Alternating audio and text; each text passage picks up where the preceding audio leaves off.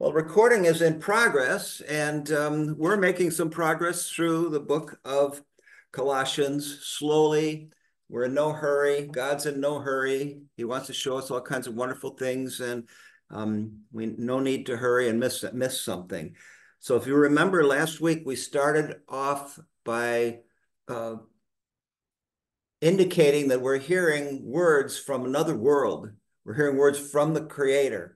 I want us to be, again, mindful of what is being discussed, who is being discussed with, who brought this information to us, um, so we can take our minds off of the things of earth and look up to the things of heaven, the things that are eternal.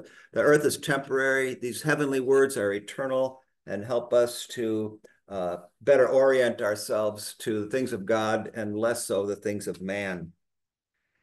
And so we're still in the third chapter, and I want to pick up with um, a couple of earlier verses for context here. So let me catch up with you folks. Okay.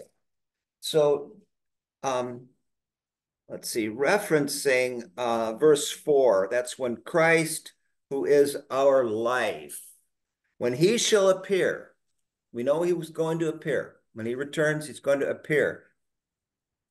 Then shall ye also appear with him in glory. And I want to set this up. Paul mentioned this before he goes into some of these other things. When Christ, our life, he is our life now. The same spirit that raised Christ from the dead dwells in us, quickens our mortal body. He is in us. We are in him. He is now our life. Our lives are not our own. They were bought with a precious price. And this is the eternal life. This is the abundant life. When Christ, who is our life, when he appears, we're going to appear with him, but we're not going to appear with him on the earth. It's very clear that we appear with him in glory. Now, what does that mean? In glory. It's a glorious appearing. Glory can refer to up there. In glory, as in up. Certainly, the glory that emanates from God, from the throne of God, the light of God, the power of God, is not of this world. It's of the realm where he lives. So we understand that realms are not geographic things. There's no GPS thing that's going to take you from realm to realm. It's like, how do I say it? It's we know that God is present, but we can't see him.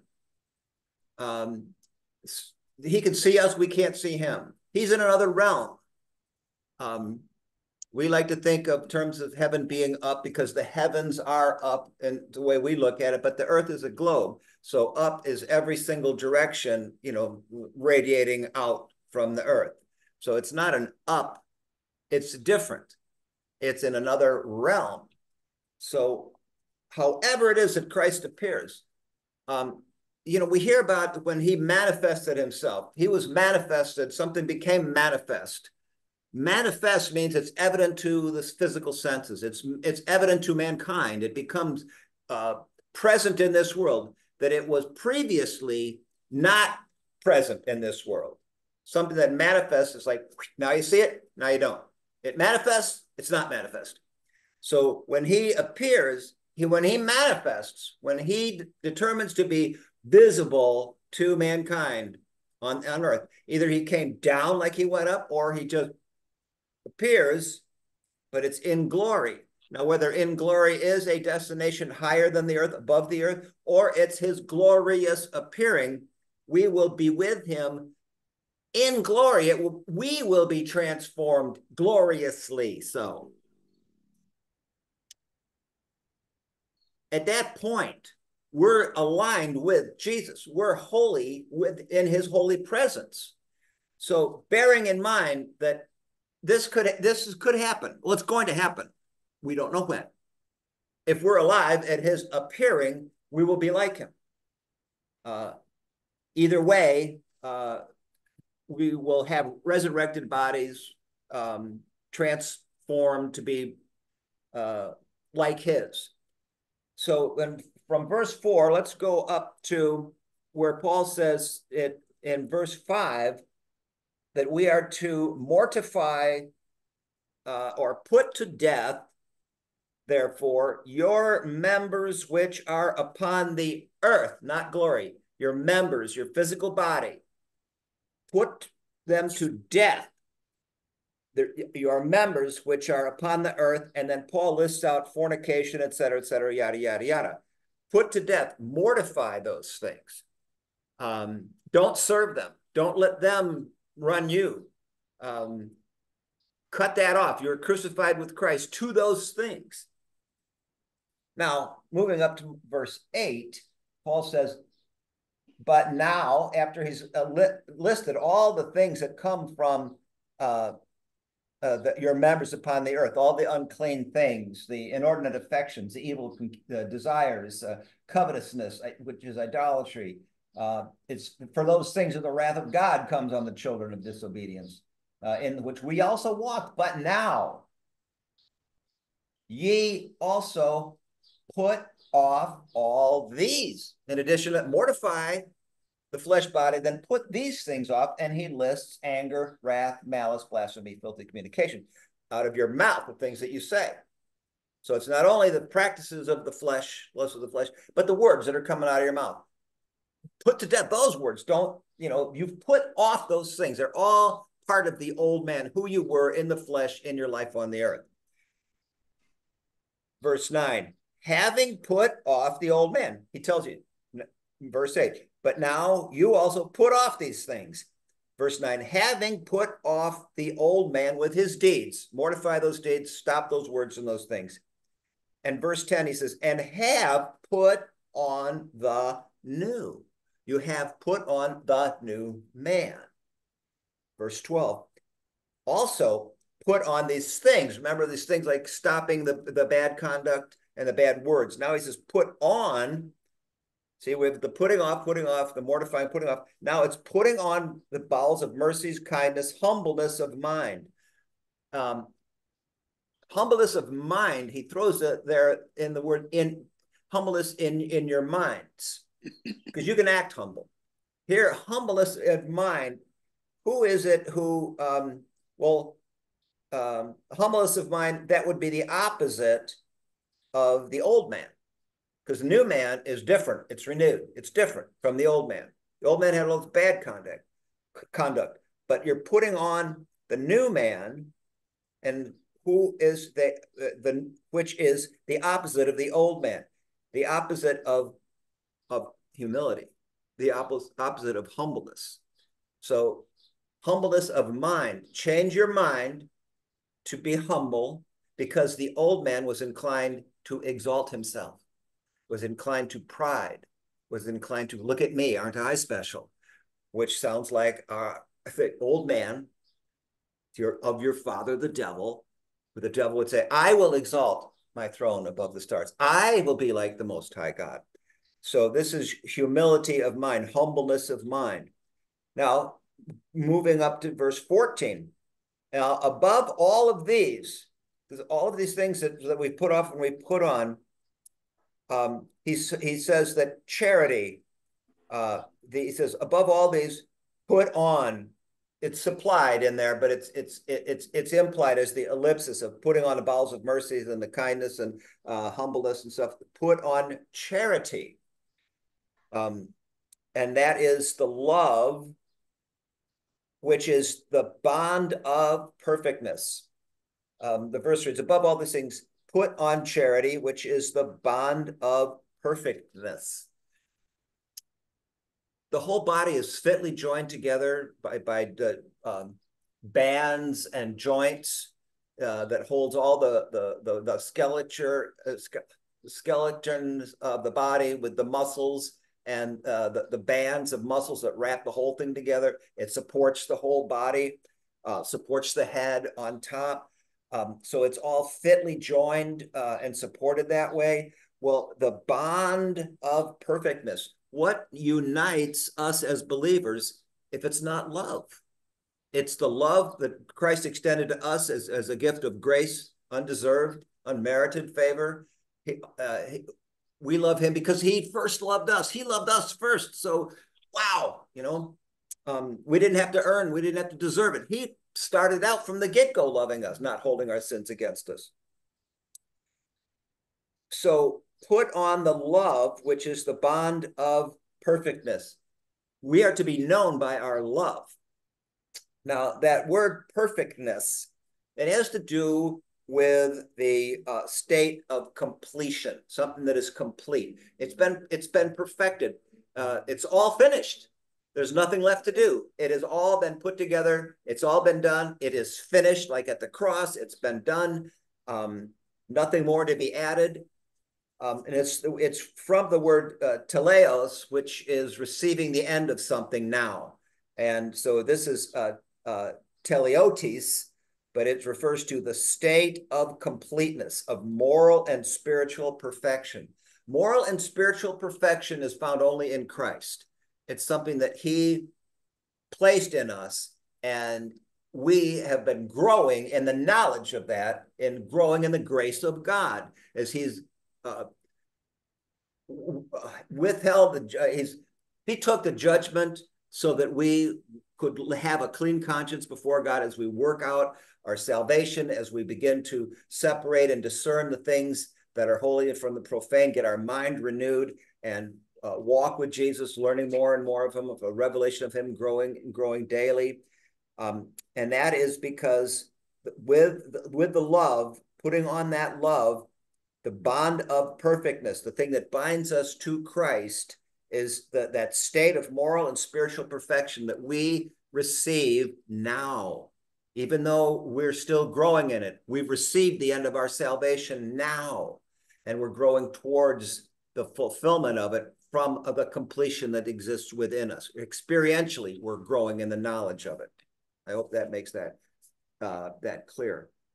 And then in verse 15, where he says, and let the peace of God rule in your hearts, that the point that Paul's trying to get across is the peace of God has been given to us because the controversy of our sin between him and us has been removed. There's peace. There's reconciliation. It's all copacetic. God loves us. He's not holding our sins against us. He's removed our sins as far as the east is from the west and removed them no more. It's all love. It's a big love fest between us and God. So the peace of God is what rules or sits on the throne of your heart. Now, that word to rule means like an umpire of a ball game. What does the umpire do? He's the one that calls the strikes and the balls. He's got the authority to decide whether it's a foul ball or not. He's the umpire. That's his job. He's the one who can determine those things. He can decide a controversy or a question. He's the umpire. So he's making judgment calls about this or that because he's the authority in there. Well, if peace was the guiding authority, is this peaceful? Not peaceful. Is this copacetic with peace, or is it militating against peace? Are you with me? If peace is ruling, anything that's contrary to that is unacceptable.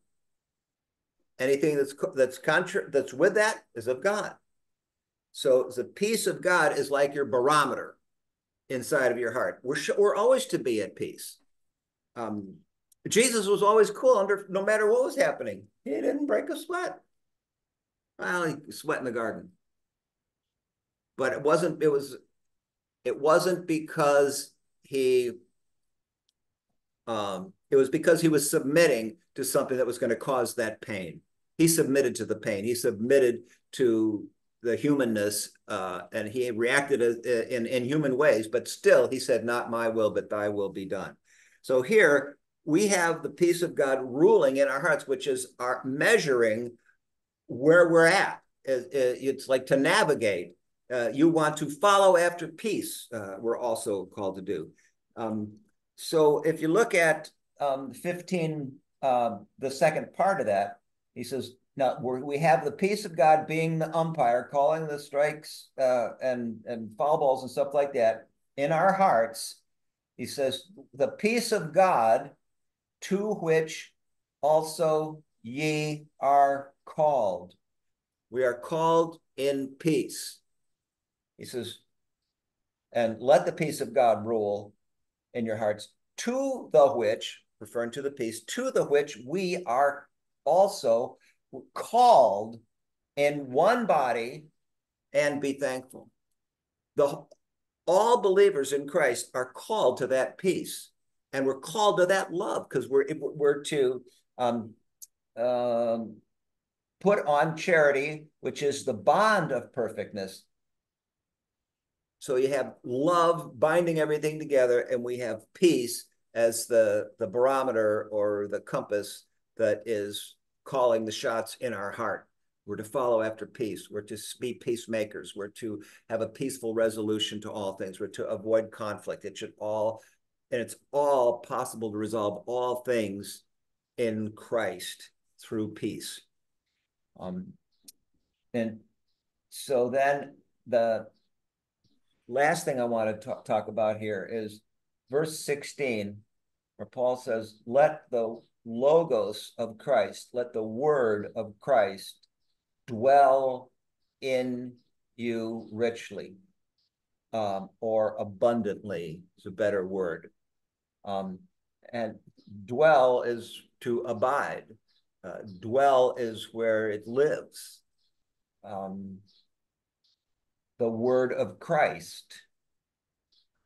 The Greek word there is logos. There's two words in the Greek for word, basically, rhema and logos.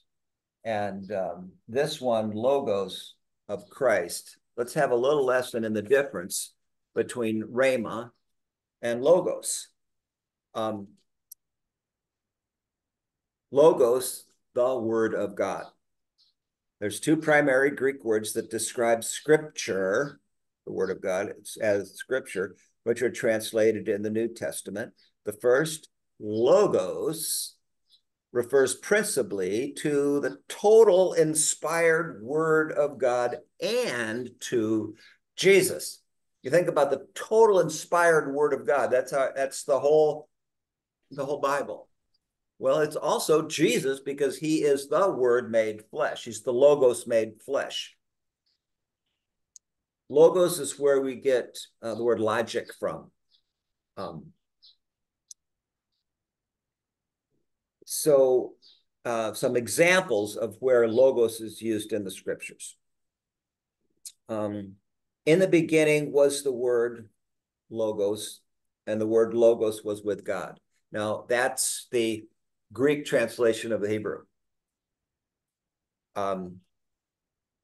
Let's see, John 1:1, the seed is the word of God. The seed is the logos of God. So or so is the word. The seed is the word.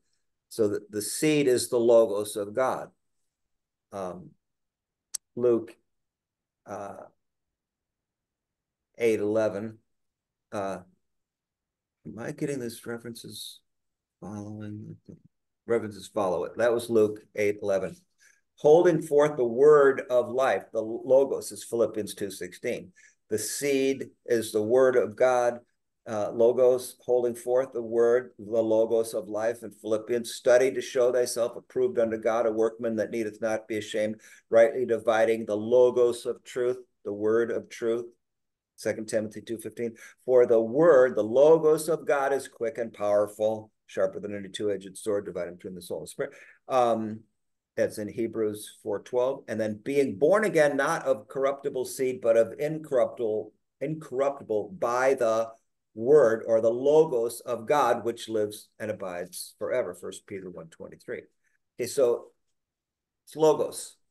All the scriptures, the written word and the living word. Okay, rhema is also translated word, and that is the spoken word. The second primary Greek word that describes scripture is rhema, which refers to a word that is spoken and means an utterance.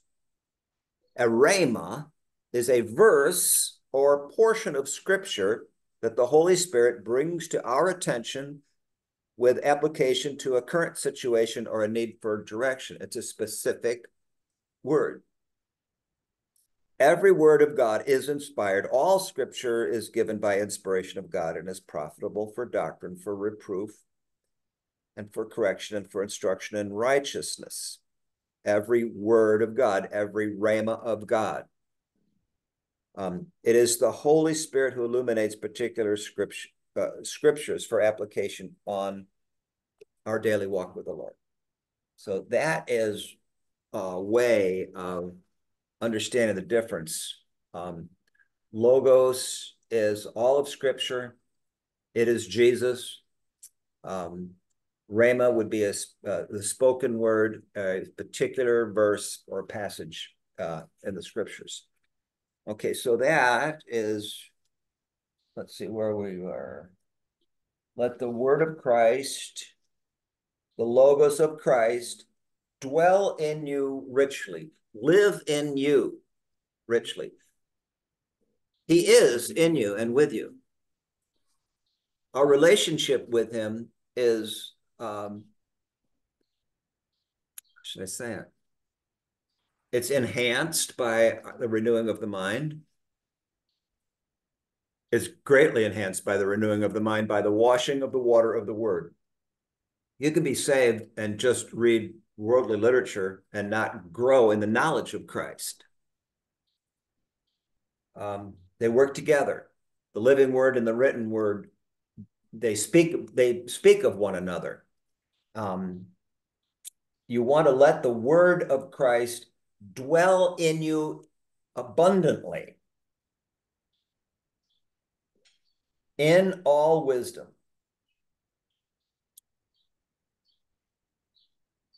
Here's where it gets, this is one of the things that I read a bunch of times, and I wanted us to consider how we apply the next part of verse 16. See, let the word of Christ dwell in you richly in all wisdom. But then he goes on to say, teaching and admonishing one another. Oh, but I'm not a teacher. I don't have that gift.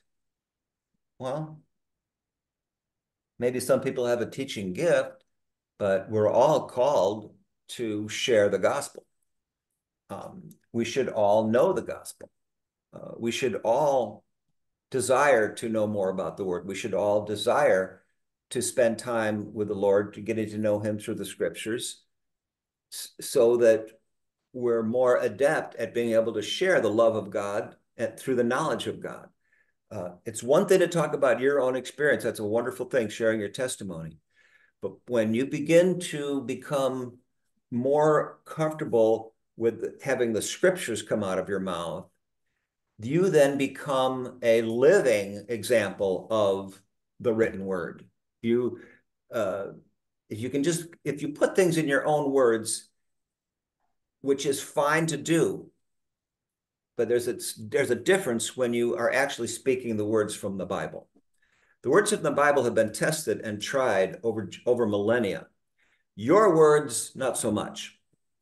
Not that they cannot be completely in tune with each other. You can paraphrase the Bible and not lose the intention or the meaning of it. But when you are actually speaking the words of God from the Bible, you have the heft of the testing and the trials that the Bible has been through over millennia. It carries some weight to it, different than your own thoughts about it. You see, when I teach, I use examples from my life, but I'm using the actual scriptures as the basis, and in my experience with those scriptures as amplification of it, or to give it another glance, another angle at it. Now, we are therefore to let the word Logos dwell in us, teaching and admonishing one another. To admonish is to correct somebody if they've gone off course. if their thinking is wonky, or if they're need some correction about mistakes or errors, and you do that in love, because we've also um, um, we're called in love. Where was that verse? Putting on above all things, putting on love, the charity, the bond of perfectness. So we're teaching and admonishing one another in psalms and hymns and spiritual songs, singing with grace in your hearts to the Lord.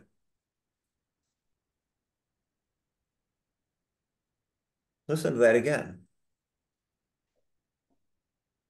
Let the logos of Christ dwell in you richly in all wisdom, groovy, teaching and admonishing, groovy, one another, other believers, other people in the body, in psalms and hymns and spiritual songs, singing, teaching and admonishing in psalms, hymns, and spiritual songs, singing with grace in your hearts to the Lord. Well, we sing at church. We sing at least a couple of songs. Generally, they're hymns. And then we listen to a song, with one of the videos that I'll select, which is fine. Do we understand that when we're singing at church, we are teaching and admonishing one another in those psalms and hymns and spiritual songs? I don't know what else Paul means here. Do you get together with your friends and you sing to them? Well, why not? I think it's actually kind of lovely. Now, remember, my experience was different from most of yours because I spent 11 years with a small group of believers who were singers and musicians. And we actually did sing to each other in psalms and hymns and spiritual songs, singing with grace in our hearts to God. And then we would do that at Thursday evenings, and later on it was twice on Sundays mornings and then Sunday evenings, as well as other special meetings and things in other churches and convention centers and meeting rooms and stuff like that, where guest speakers would come into town. And we did a little traveling, but not that much. But I had a wonderful experience singing psalms and hymns and spiritual songs with a really groovy group of people. What does that look like? Do we see that happening? I'm just talking between us. It's right there, and it couldn't be more plain. If you think about the Bible, we certainly know the Psalms are mostly songs, poems and songs, but the majority of the Bible writers, not necessarily the majority of all of the text, but the majority of the contributors to these scriptures were musicians. David was a musician.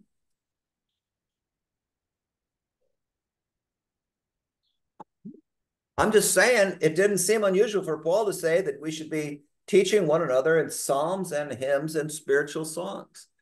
Is the 2 or 3 songs that we sing beginning before I start the message on Sundays, is that what he's talking about? Could be. Don't know. This was 2,000 years ago. I don't know how frequently they got together. They didn't have church buildings like we do. They got together in people's homes. But the idea, I just think it's quite lovely, the idea of singing to one another in psalms and hymns and spiritual songs, singing with grace in your hearts to the Lord.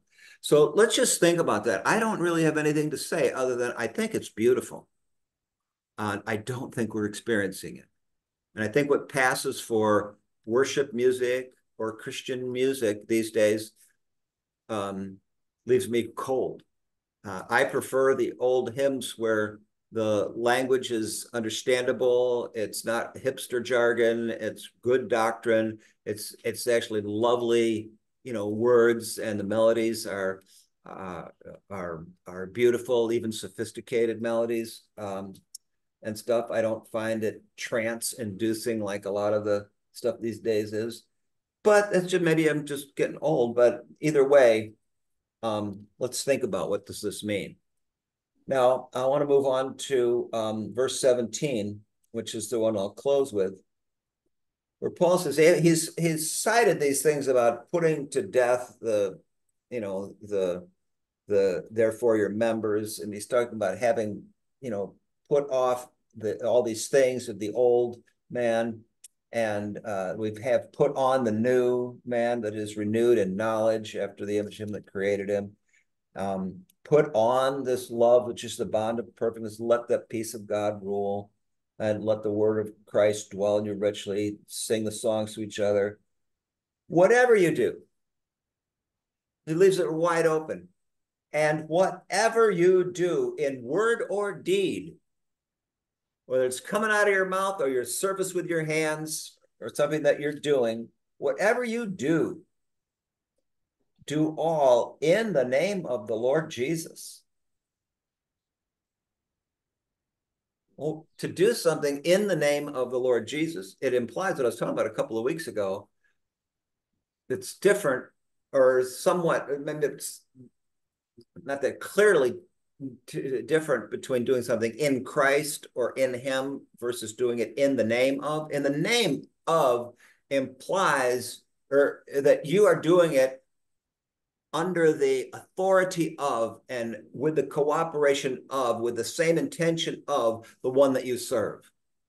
It's like stop in the name of the law, okay, as a police officer could do and should do. He doesn't have any power or authority of his own. He's just Barney Fife. But when he says stop in the name of the law, the whole law from the Supreme Court all the way down to all the jails and all of the guns and all of the tools of law enforcement are standing there right with him, basically. So when it comes to whatever you do, whether it's in word or deed, all in the name of the Lord Jesus. Do it in the name of Jesus. And I don't necessarily think that's something you need to proclaim. I don't think that needs to come out of your mouth. You can do things, deeds in the name of the Lord, because you know who you are. You know who you are in Christ. You know that you're doing it in his name to advance his cause, not in your name to exalt yourself. Maybe that's an easier way to think of it. Is to do it all in the name of the Lord Jesus, giving thanks to God the Father by him. So now I think we've gotten our half hour in. I'm sorry it's a little late because I had the login issues, but thank God it all worked. And I'm going to call it a night for this. But I don't want to end without giving anybody a chance. If you have any questions, if you have anything that you'd like to add, that's fine with me. You can turn your mics and cameras on if you want to. It's optional. If not, that's fine. I will wish you all sweet dreams and good night. Look forward to seeing those of you who attend on Sunday and those of you who watch online. I hope you look forward to seeing me. I will post this message tomorrow morning for those who catch it later. It'll be on our YouTube page. So that being said, you guys are all a blessing to me, and I wouldn't be here without you. Appreciate it. So I love you. Sweet dreams. I'll catch you later. Thanks.